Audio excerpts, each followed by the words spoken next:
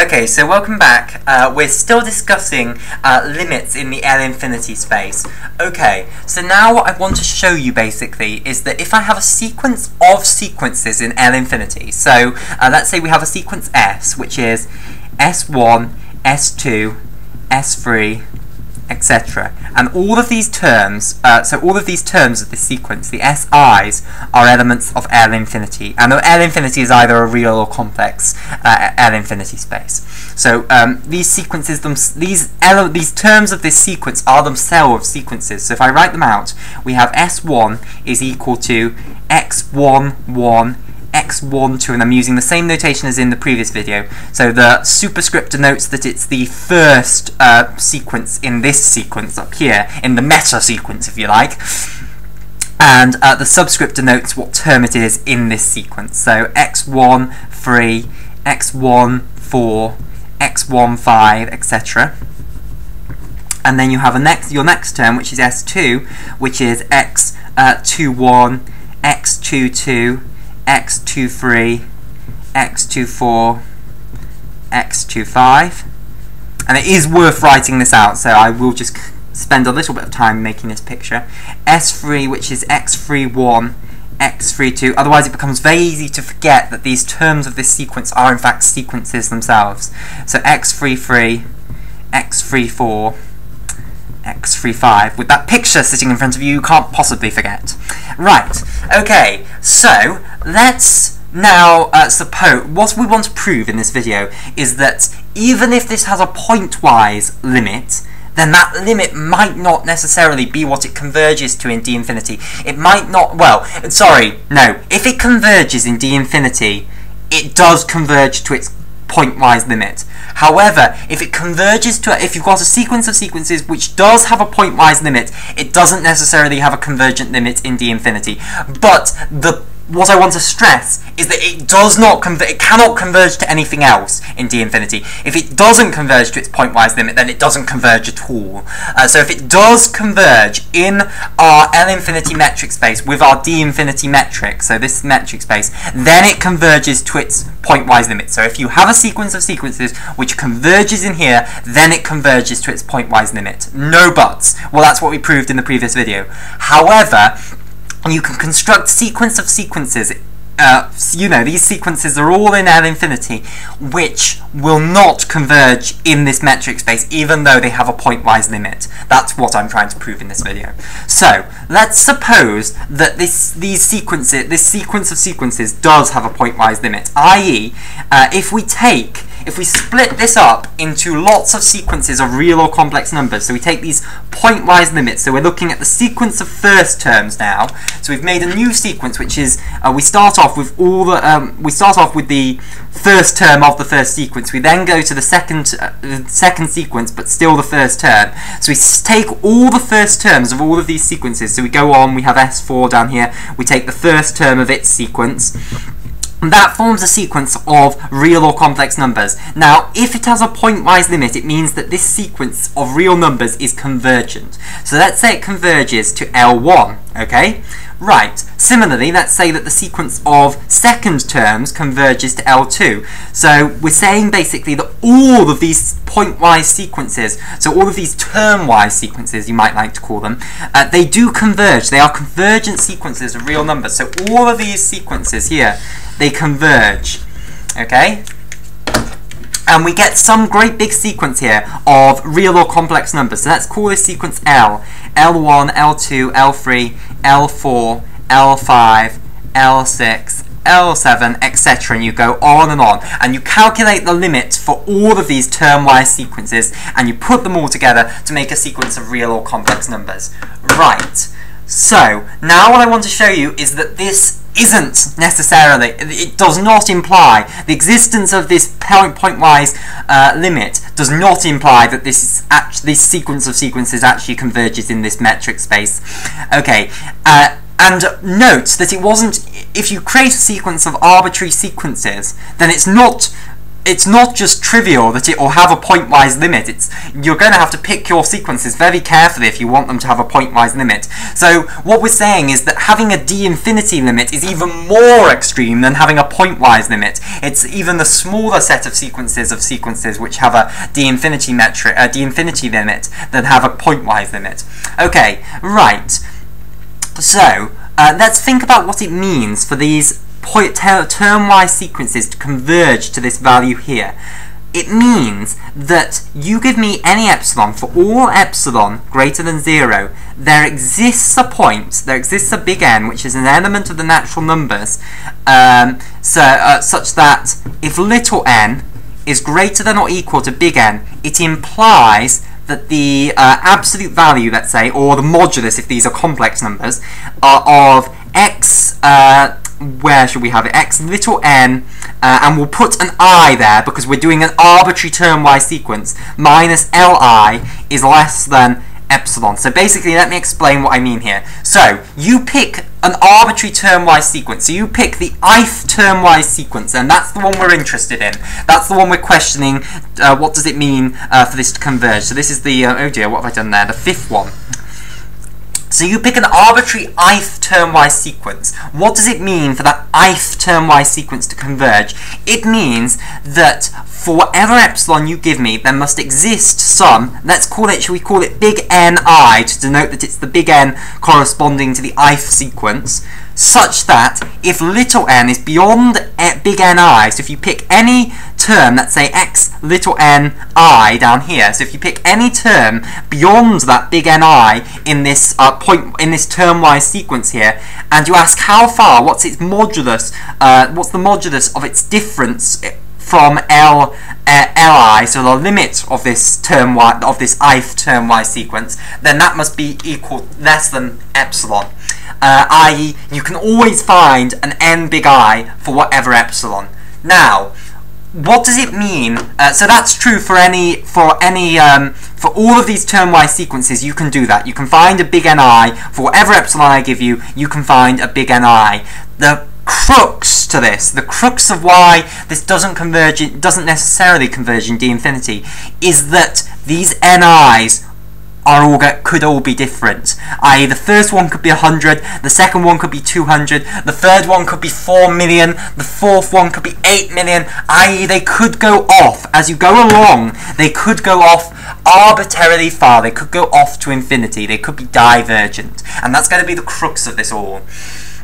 Right, so what we want to prove, what we would love, is for this sequence L to actually be the limit in d-infinity. And what we're going to show is that unfortunately it's not always going to be that that's not necessarily the case. Okay, so what would it mean for this to be the limit in d-infinity? Well, let's recall what it means for this sequence of sequences to converge to a limit in d-infinity. It means that for all epsilon greater than 0, there should exist some, let's say, big N, which is an element of the natural numbers, such that if little n is greater than or equal to big N, it implies that the distance between the sequence Sn and the distance L is and the sequence L, which is this sequence here. So the distance between any sequence S little n, which is beyond or equal to S big N, needs to be less than epsilon, basically. So there should exist a point, a sequence in this sequence of sequences, such that if you go beyond that sequence, then the distance of that sequence to the limit is less than epsilon. Basically, what we're going to show is that you can't, from what we've got, from this termwise convergence, which is this thing here, you can't get this necessarily.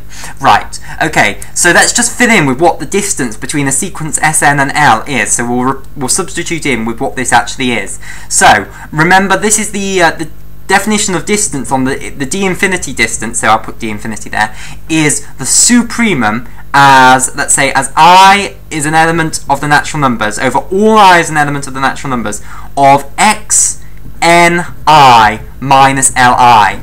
I.e., what you do is I'll draw it out down here. Let's say, or can I draw it there? No, it'll make a mess if I draw it there.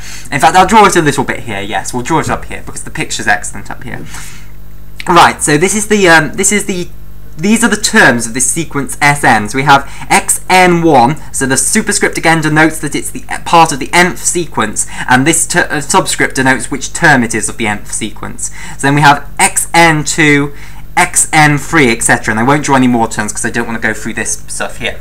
Right, so basically, if you pick any little n beyond this big N, whatever sequence you go to, and you take the supremum over all terms in the sequence of the distance of the modulus of that term minus its corresponding term in this sequence, that should be less than epsilon. So basically, what I should be able to do is I should be able to find you a point in this sequence of sequences such that if you take any sequence beyond here, in fact, if you take any term of any sequence beyond here and ask how far away is it from its corresponding term in the limiting sequence, in the sequence that we are supposing is the limit of this sequence of sequences, then that should be less than epsilon. So basically, for all little n is greater than or equal to big N, and for all I is an element of the natural numbers, the modulus of xni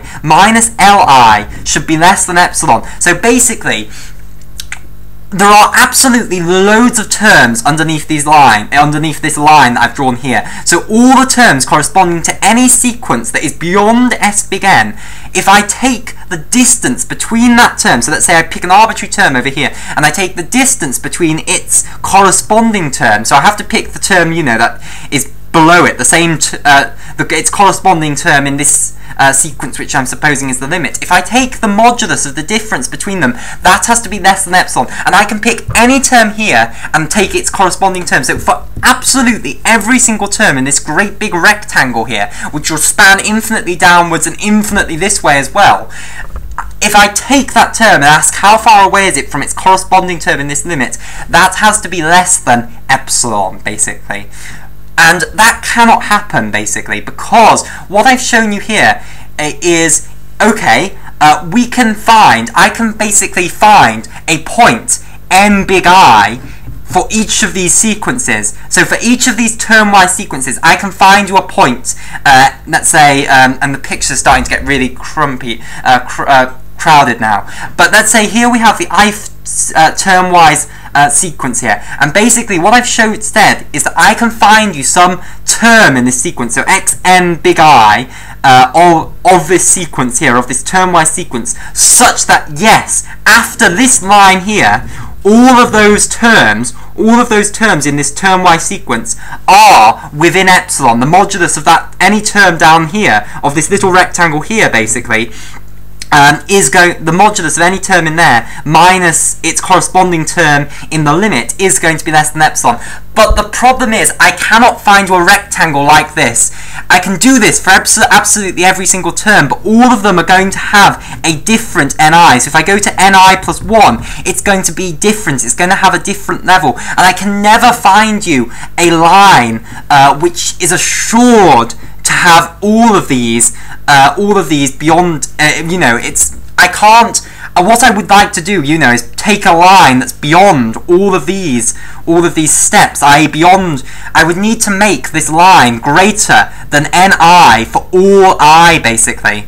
Is an element of the natural numbers, and this isn't necessarily bounded. It could be a divergent set of numbers, so I might have to make this infinitely far down, basically, and that's no good whatsoever. If it does so happen that this set of ni's is bounded, then fantastic. Yes, you can do this. You can just take the maximum of them all, or take the supremum, obviously, because it's an infinite set, so it might not have a maximum. But take the supremum and take any number bigger than that, and yes, I can push this line down further enough, and then it will be true that if I take any term underneath this line in this great big rectangle, and take the modulus of its difference between its corresponding term in this limiting sequence, then that will be less than epsilon. But it's not the case in arbitrary pointwise convergence, basically. So I just want to repeat that argument again, okay? Because it is a difficult argument. So all of these, you have all of these term-wise limits. So you have all of these are converging to these points, point-wise. So all of these sequences of the terms of a constant term are converging to this limit down here. But what we need to prove in order to prove that this sequence of sequences converges to this in the d-infinity metric is we need to find some point some point here, some line here, which starts at the sequence s big N, such that if I take any whatever term you like that is within this rectangle, basically, that is below this line, and take its difference from its corresponding term in this limiting sequence here, that needs to be less than epsilon. That is the definition of, that's what this definition here implies, that needs to be the case. I cannot necessarily do that. The reason is, for each of these term-wise sequences, I can find you some big Ni. So for the ith term-wise sequence, I can find you some big Ni, such that if you are beyond that point, and you are in the rectangle specifically corresponding to that term-wise sequence. So for instance, if you're in this rectangle here, then all of those terms beyond this n big I, they will all be within an epsilon distance of their corresponding term down here. But basically, if I go along for each of the term-wise sequence and do this, here, let's say this is n big 1, then we've got n big 2 down here. They might all be different numbers. So as I say, n big 1 could be 100, n big 2 could be 400, n big 3 could be 500. So what do I make this big N such that it's got to be greater than all of those, because you have to get beyond n1 in order to assure that all of the terms underneath here, in this column here, are within epsilon of their corresponding sequence. You have to get beyond big N2 to make sure that all of the terms underneath big N2 are within epsilon of their corresponding point in this sequence down here, and you have to go beyond all of the big Ni's. So basically, big N has to be greater than Ni for all I as an element of the natural numbers, because it's only once you get to big Ni that you can assure that all of the points underneath big Ni are within an epsilon distance of their corresponding term in the sequence. But this set of Ni's might not be bounded. As I say, n1 could be 100, n2 could be 400, n3 could be 3 billion, n4 could be whatever comes after that, 10 billion, let's say. Then you could go on to the trillions, and it could be totally unbounded. So these could just get arbitrarily big as you make I bigger. For any I, if you give me I is equal to 100, yes, it will, n big I will be big N 100 will be a finite number, but the set of all of them isn't necessarily bounded. So you can't necessarily find some big N that is greater than the set containing is greater than all of the Ni's for all I as a natural number. And that's the problem, that I cannot necessarily find this line beyond which all of the terms are closer than epsilon to their corresponding term in the sequence. And that's because pointwise convergence just tells you that this column will be as close as you like to this one after some point, but it doesn't tell you that all of them will be arbitrarily close to their corresponding term after some point, because they've all got their own separate points, and their separate points aren't necessarily bounded, basically. So you can't necessarily find one number that will be greater than all of their separate points, basically. So that is why if you have a sequence of sequences which does have a pointwise limit, it is not necessary that this sequence of sequences actually converges in the d-infinity metric space.